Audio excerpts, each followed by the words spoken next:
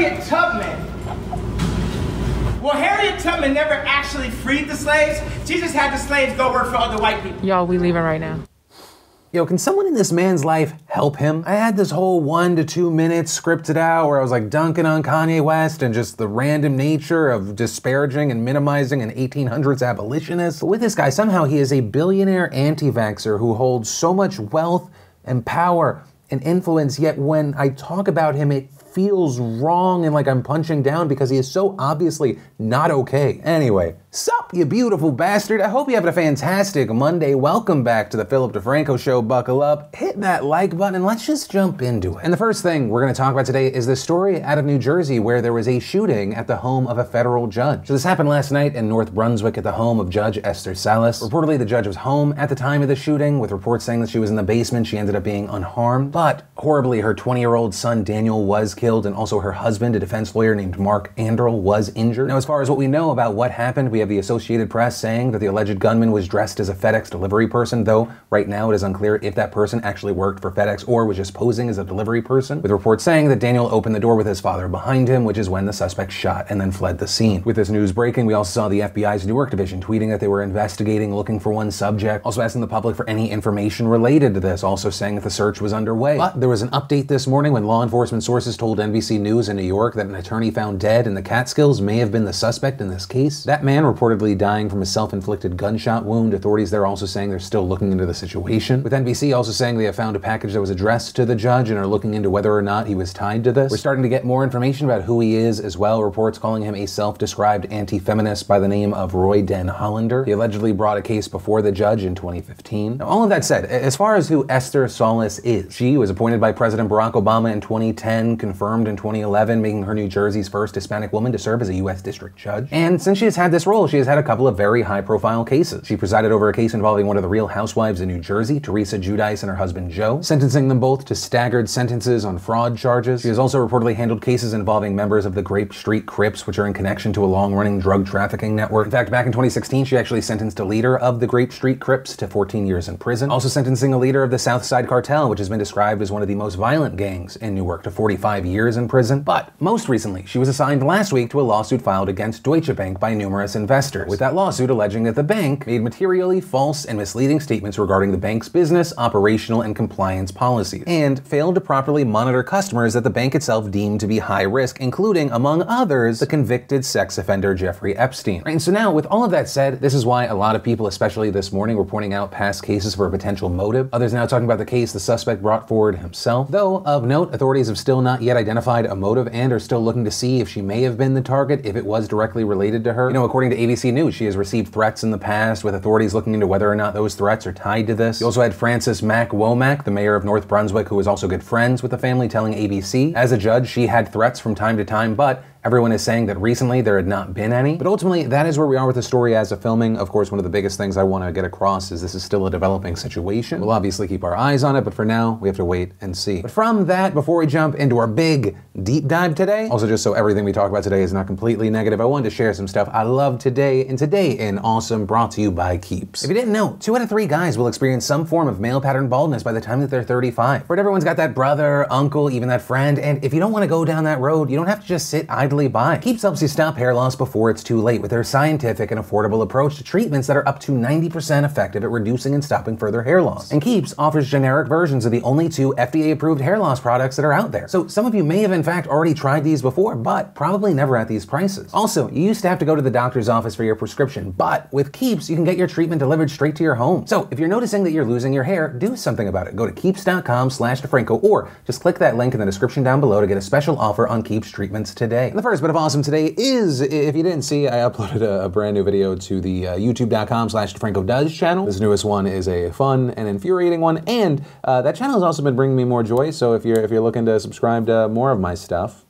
there. Then Meet Arnold gave us What If the World's Population Increased by 10. Then we got the trailer for The Weight of Gold, which looks like a really interesting look at the mental health issues connected to athletes who go to the Olympics. Entertainment Weekly gave us a Scott Pilgrim versus the World reunion table read. Then, in Awesome, if you didn't get a chance to experience The Last Dance, it is now on Netflix. Honestly, even if you're not into basketball or maybe even a fan of Michael Jordan, I think you might still appreciate it. We had Lenny Kravitz on Tiny Desk Home Concert. Wired gave us a hacker explaining a concept at 5 different different levels of difficulty. And if you want to see the full versions of everything I just shared, the secret link of the day, really anything at all, links as always are in the description down below. And then let's try to talk about Portland. There's a lot to this story, there's a lot of moving parts, so let's try to break down the situation and hit on some of the key highlights and major points. So, all of this, of course, started back in May, where, like in other cities across the country, you had protesters in Portland taking to the streets after the killing of George Floyd. And since then, the protests in Portland have continued for over 50 days now. While many of these protests, especially during the day, have been peaceful, plenty of others have become violent. According to reports, protesters have set fires, engaged in vandalism, thrown objects at police, among other things. Police have also at times responded with force, reportedly clashing with the protesters frequently and sparking claims of police brutality. Last month, local police reportedly fired tear gas at protesters, but the governor then signed a law prohibiting them from firing tear gas at protesters unless they declare a riot. The thing with these is, while the demonstrations have kept going, they did eventually start to slow down at one point. But then, on June 26, we saw President Trump signing an executive order to protect federal monuments, statues, and memorials. And under that, Trump also directed the Department of Homeland Security to create a new task force to enforce this order. And on July 1st, Acting Secretary of Homeland Security Chad Wolf issued a statement announcing the creation of PACT, the Protecting American Communities Task Force. And shortly after that, DHS members of that task force as well as U.S. Marshals were deployed to Portland. And while under Trump's executive order, the agents are simply supposed to protect federal property, they have continually clashed violently with protesters, frequently firing tear gas at protesters, this despite the ruling prohibiting Portland police from doing so in the same instances. The feds have also reportedly been firing munitions at protesters. Last Saturday, Marshals service officers shot a peaceful protester in the face with so-called less than lethal munitions, that also prompting a lot of outrage after photos and videos of that incident circulated online showing the man in the street bleeding from his head. Also, according to reports, he was hospitalized with a skull fracture. But the situation really started to gain national attention back on Thursday when Oregon Public Broadcasting, or OPB, began reporting that unidentified federal law enforcement agents in unmarked vehicles had been grabbing protesters off the street since at least July 14th, with OBP saying that both personal accounts and multiple videos posted online show the officers driving up to people, detaining individuals with no explanation of why they are being arrested, and driving off, with one now viral video seeming to show two men in camo coming up to a protester on the street, grabbing them and then moving them into a car. And while from the video it's hard to see if they had any identifying agency on their uniform other than just the word police, we've also now seen people sharing pictures saying that the uniforms and a patch on their arms match those of a picture of Customs and Border Patrol agents in Portland shared by CBP Commissioner Mark Morgan. And that video was also very similar to an account given to reporters by a man named Mark Pettibone. In his account, he told reporters that he and a friend were walking home from a demonstration at around 2 a.m. on a Wednesday when, all of a sudden, an unmarked minivan pulled up in front of them and several armed people in camouflage and body armor got out, with him telling the Washington Post, "I was terrified. It was like being preyed upon." And while his friend was able to escape, he was not, with him going on to tell OPB, "I am basically tossed into the van, and I had my beanie pulled over my face so I couldn't see, and they held my hands over my head." Going on to say the agents who never identified themselves drove him to a federal courthouse and placed him in a holding cell. Eventually, two officers went to the cell and read him his Miranda rights. They asked if he would waive his rights and answer some questions. He declines, asks for a lawyer. The officers then responded by ending the interview and releasing Pettibone. And according to his account, they wouldn't tell him why he had been arrested or provide him with any record of his arrest. Also, when talking to the OPB, he said he regularly attended protests, but couldn't think of anything he had done that would make him a target of law enforcement, adding, "I just happened to be wearing black on a sidewalk in downtown Portland at the time, and that apparently is grounds for detaining me." Right, and so with all that, there had been a ton of backlash from state and local leaders who have called on Trump and Wolf to take the feds out of Portland, many of whom said they never wanted them there in the first place, but Trump sent them anyway. Like Portland Mayor Ted Wheeler, who's also the police commissioner, calling the federal response irresponsible, demanding that the feds stay inside federal buildings or leave the city. Others, like Mike Reese, the sheriff for the county Portland's in, also accusing the feds of making the situation worse, calling the federal response a significant setback in the efforts to ease tensions. Those comments were also echoed by Senator Jeff Merkley, who accused the agents of making the situation worse, saying in a tweet on Thursday that the shadowy forces have been escalating, not preventing violence. Oregon Governor Kate Brown also accusing President Trump of deploying the federal officers for his own political gain, writing in a series of tweets on Thursday, "This political theater from President Trump has nothing to do with public safety. The president is failing to lead this nation. Now he is deploying federal officers to patrol the streets of Portland in a blatant abuse of power by the federal government," with her also taking aim at Wolf, writing, "He is on a mission to provoke confrontation for political purposes. He is putting both Oregonians and local law enforcement officers in harm's way." Senator Ron Wyden also making similar comments, referring to the feds as Donald Trump's secret police, adding, "Now Trump and Chad Wolf are weaponizing the DHS as their own occupying army to provoke violence on the streets of my hometown because they think it plays well with right-wing media." But on the other side of this, we've seen Wolf and the DHS blaming state and local officials for failing to act. In a highly charged press release release issued on Thursday, Wolf claimed that it was the local leaders, not the feds, that were making the situation worse, also defending their presence in the city, arguing that some of the protesters have been destroying a federal courthouse, which is federal property, and saying a federal courthouse is a symbol of justice. To attack it is to attack America, instead of addressing violent criminals in their communities. Local and state leaders are instead focusing on placing blame on law enforcement and requesting fewer officers in their community. This failed response has only emboldened the violent mob as it escalates violence day after day, and adding, this siege can end if state and local officials decide to take appropriate action instead of refusing to enforce the law. DHS will not abdicate its solemn duty to protect federal facilities and those within them. With him also going on to describe the quote, lawless destruction and violence that has happened over the last 6 weeks in a list where he uses the phrase violent anarchists 72 times. Also very notably on Thursday, Homeland Security Acting Deputy Secretary Ken Cuccinelli confirmed to NPR that yes,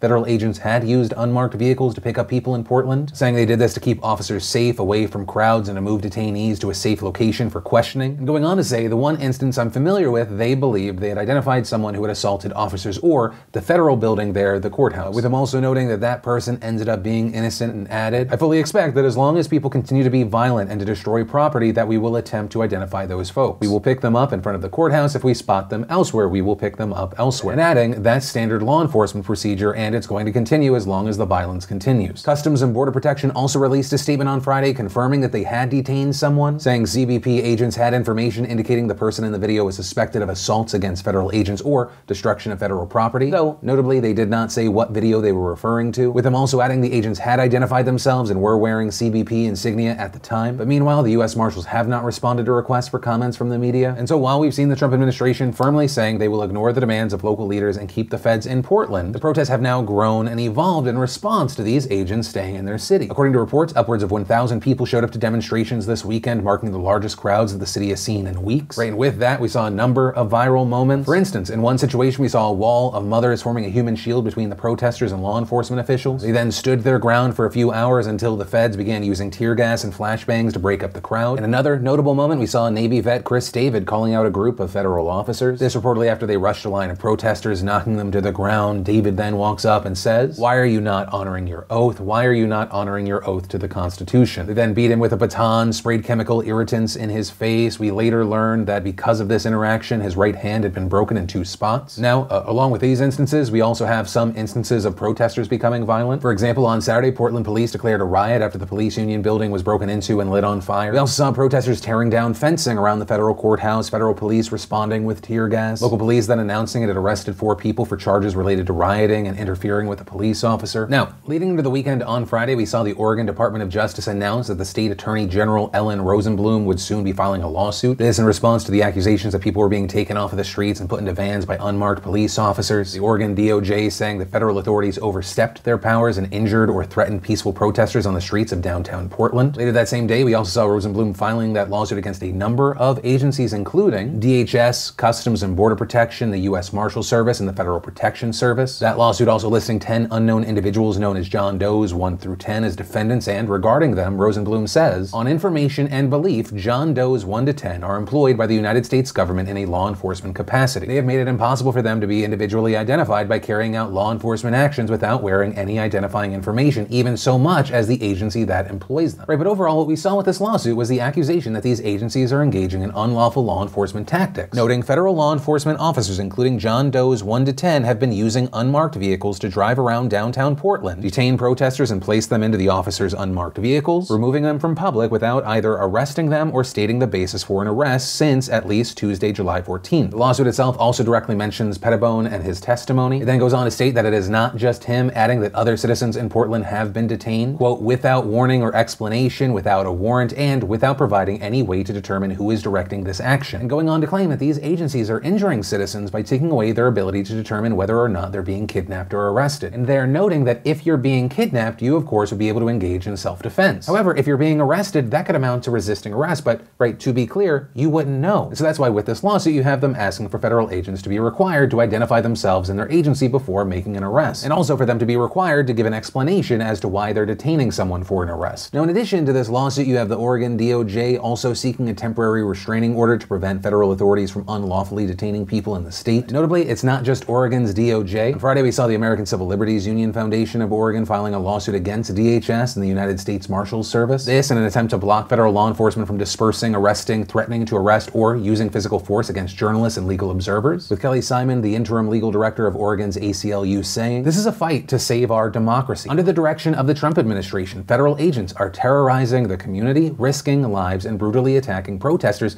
demonstrating against police brutality. These federal agents must be stopped and removed from our city." Now, with these lawsuits, there have also been a lot of questions about how much authority agencies like the DHS have. Also, what kind of authority do they have? And to look at that, we have to look back to why the DHS was created, right? And if you're unaware, it was formed after 9/11, and its job was mainly to handle national security threats from abroad as well as border security. And now, ever since Trump took office, it's largely carried out his immigration policies. However, with Portland, its presence has been more focused on law and order. For example, some of the agents deployed in Portland are part of a group known as Vortac, right, which is basically Border Patrol's equivalent of a SWAT team. And very notably, it is a highly trained group that is normally tasked with things like investigating drug smuggling organizations as opposed to protesters in cities. So, situations like that have now raised questions about whether it is overstepping local law enforcement. I mean, you even have Portland's deputy police chief saying, "I don't have authority to order federal officers to do things. It does complicate things for us." However, on the other side of this, you have Trump arguing that Portland police have failed to adequately respond to the protests. But of note there, according to an internal DHS memo dated from Thursday and obtained by the New York Times, those federal officers have also not been trained in riot control or mass demonstrations. But still, despite that, yesterday we saw a DHS spokesperson saying that the missions of the federal agents were, quote, aligned with their appropriate training, and claiming that the officers received additional training for their deployment in the city to assist the Federal Protective Service. But also, to go back to that memo, regarding if we could see this kind of response in other cities, it states, moving forward, if this type of response is going to be the norm, specialized training and standardized equipment should be deployed to responding agencies. And as of this morning, we're seeing reports that something like that might be able to happen very soon. This coming alongside reports that claim DHS is crafting plans to deploy about 150 federal agents in Chicago this week. We've also seen Trump indicating he would like to increase federal presence in U.S. cities, which, depending on what happens in Chicago, he might already be doing. Also this morning, we saw Republican Senator Rand Paul denouncing the Trump administration's use of federal agents in Portland. There, Paul tweeting, "We cannot give up liberty for security. Local law enforcement can and should be handling these situations in our cities, but there is no place for federal troops or unidentified federal agents rounding people up at will." But ultimately, that is where we are with this story right now. Obviously, we're going to have our eyes on this. And you know, with this, I do want to pass the question off to you. What are your thoughts on all this? And that is where I'm going to end today's show. I appreciate you liking the video, sharing it, being a part of the conversation in the comments down below. Also, if you're new here, you want more of these daily dives into the news, hit that subscribe button, definitely tap that bell so it looks like this. Also, if you're looking for more to watch, if you want to watch my newest bonus video, or maybe just missed the last Philip DeFranco show you want to catch up, you can click or tap right there to watch either of those. But with that said, of course, as always, my name's Philip DeFranco. You've just been filled in. I love yo faces, and I'll see you tomorrow. I hope you liked the video. Subscribe if you like it.